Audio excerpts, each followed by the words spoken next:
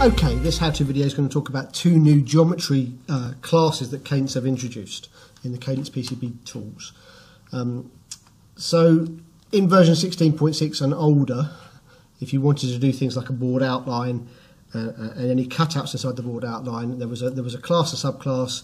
We could go board geometry, and there's an outline subclass effectively that you would use for these type of instances and to get this information out to a fabricator.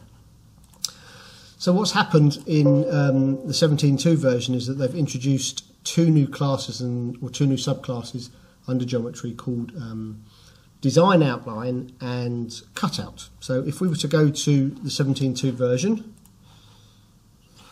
and if we do file and open, and what we'll do is we'll open that 16.6 board. So we'll open the outline board, and it was designed in 16.6. We're just going to update this to effectively to 17.2.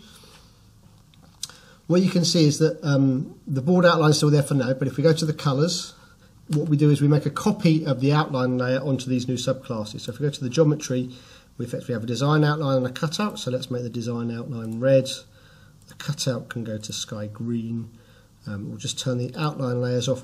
You can see that the outline, so the design outline comes to this red colour, and the cutout goes to a green subclass. The main reason for this is for the IPC 2581 interchange, where this information is going out to fabricators, so you can actually distinguish between a board outline and a cutout. This is also used for the IDF IDX flow for that type of information. The key part really is that the design outline must be a closed shape.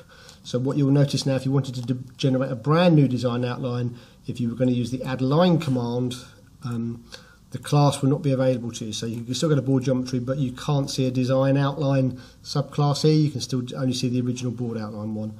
The best method really to do a shape is to do like a shape polygon, do an unfilled shape, and then you'll see you can pick the design outline as an unfilled shape to draw your design outline, so you have a closed polygon. This is also used with the FlexiRigid technology. When you're creating zones, it uses the design outline to specify the zone information.